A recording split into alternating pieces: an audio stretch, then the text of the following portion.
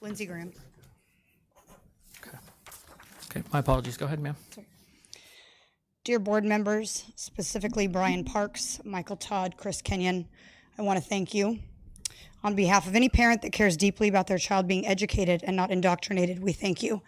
Don't you dare give up. Don't you dare stop fighting for these children as hard as their parents do.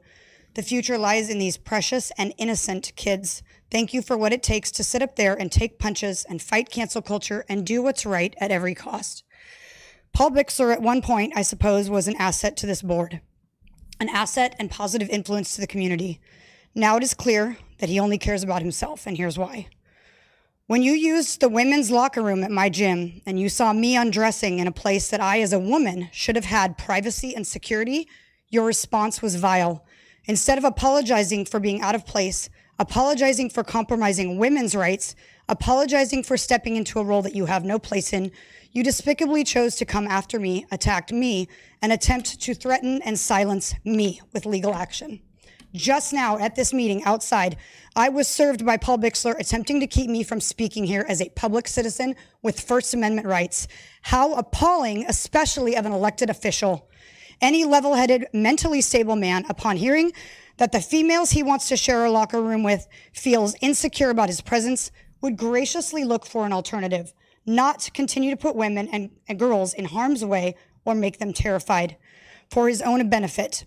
Imagine how these little girls at the schools must feel when you tower over them wearing high heels, thundering your voice to them, and simultaneously forcing them to call you a woman. They must be so scared and confused. It must distract them from their schoolwork. Now, if none of that were bad enough, I know firsthand that the board members on this board are receiving threats because they are not forcing you off the board because they can't. Their lives are being threatened. Their safety is being threatened, and now tax dollars are being spent for security to defend them. It seems like you sit on the board narcissistically and refuse to step down at everyone else's expense. You only care about yourself. You're not a female. I'm sorry if that's called bullying. I'm sorry if that hurts your feelings, but I'm speaking truth. I'm speaking it loudly. You're not a woman, and your mental illness is becoming a distraction to this board. And if you cared about the kids, if you cared about their education, if you cared about focusing on those children and their education and letting the board focus, you would step down.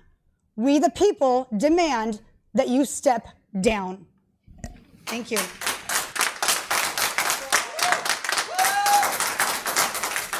Our next speaker will be Julie Hout.